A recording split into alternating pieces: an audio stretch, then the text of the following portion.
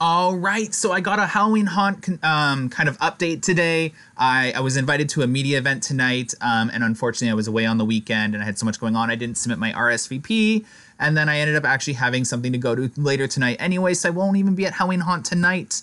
So I couldn't make it either way, even if I wanted to, unfortunately. I'm really sorry to you guys that I'm not able to go to the media event tonight and grab you some really awesome footage. But I'm going to go over quickly my favorite things about Halloween Haunt, my favorite maze last year, and based off of what I'm seeing so far, my continued favorite maze this year. So Halloween Haunt is one of my favorite events at Canada's Wonderland. In fact, haunted houses are one of my favorite events anywhere.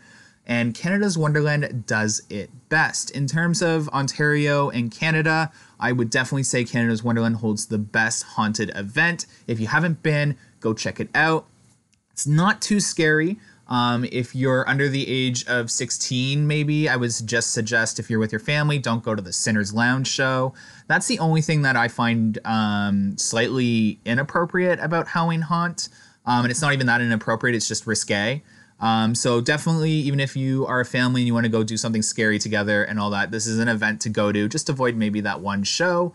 My other favorite thing about Halloween Haunt is the, I forget what it's called, but it's you basically hurl a ball at this target while this guy insults you to knock him into the water. It's from a really high point. You'll see it actually at the end of this video. I showcase it.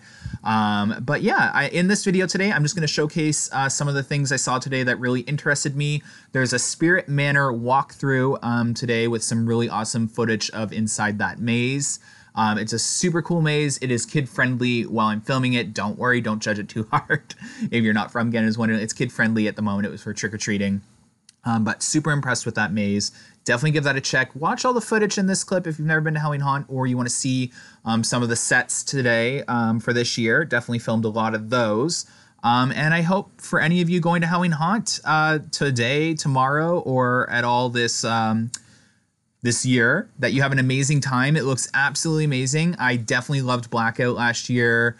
The crypt looks amazing, and the ruins is also one of those like really high value sets. Probably cost them a lot to make, and Spirit Manor is definitely up there. So my favorite maze is Spirit Manor. For those of you that were guessing, Cornstalkers used to be my favorite. It's definitely getting a little old. And I'm not a fan of the sci-fi house. It's my least favorite. Anyways, we're going to get right into the haunted house Spirit Manor tour walkthrough. And then you'll see some footage from today of the haunt setups and haunt prep. Anyways, hopefully you guys enjoy this video. Give it a like, subscribe if you haven't, and share this video for others to watch. And as always, thanks for watching, guys. Have a good one. Bye.